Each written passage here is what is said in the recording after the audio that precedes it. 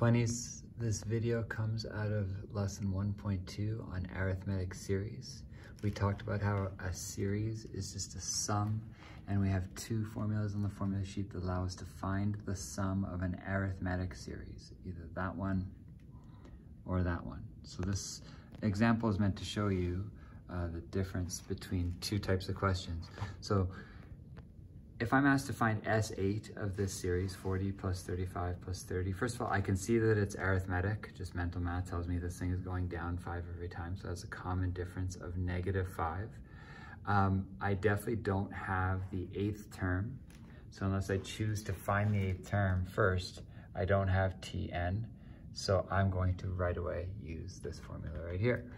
And if I substitute in the pieces, the ingredients, I'm finding S8, so n is 8, term 1 is just 40, and the common difference, as I said a moment ago, is -5.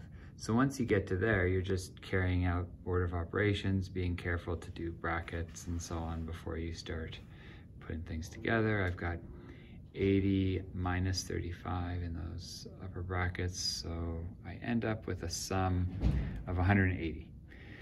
Now, I could have found the first 8 terms. 8 isn't that huge a number. I could have just said, oh, well, it's 40 plus 35 plus 30 plus 25 plus 20 plus 15 plus 10 plus 5, and I should get the exact same answer of 180.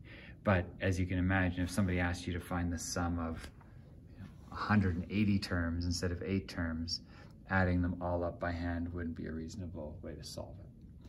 Now, the second example I want to show you is finding the sum of this arithmetic series.